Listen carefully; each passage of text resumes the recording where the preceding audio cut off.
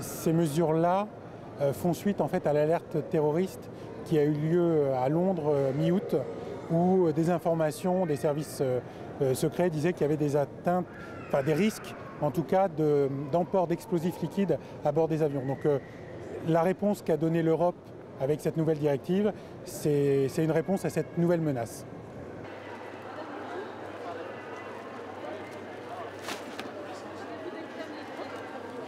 J'ai perdu mon bon truc.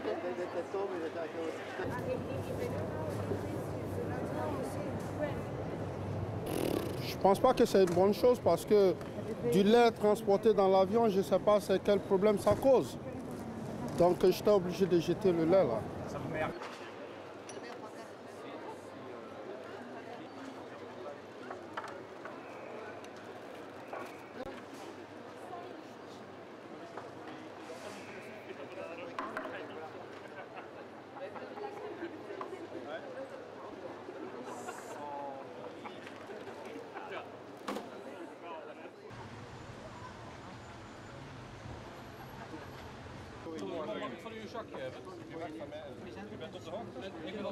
Tandpasta, mascara, niks in je handbagage. Ja. Dat moet erin. En uw tandpasta kunt u er eigenlijk ook in doen. Mooi.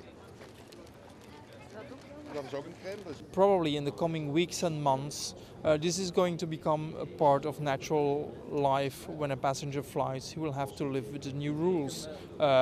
Passengers already knew that they are not allowed to take scissors and knives on board an aircraft. Well, as from now on, they will have to know that they can't take liquids on board an aircraft and cabin.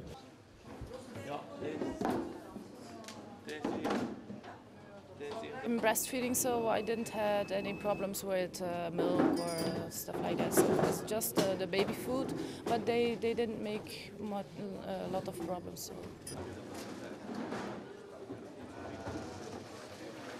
I think it's great to have a bit of security, a lot more than before. I think it's a good idea.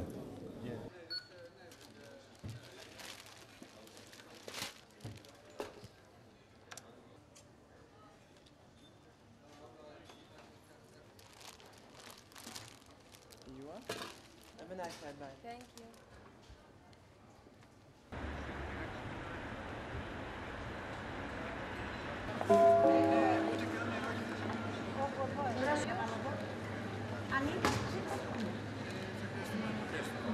Passengers are being gradually informed when arriving at the airport with different stands before they get a check-in.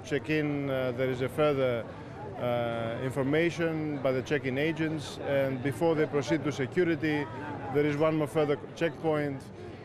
Leaflets are available, and we are very happy with the performance of the system up to now. There is no delays, no queues.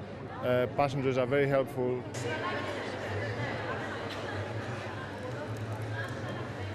Thank you.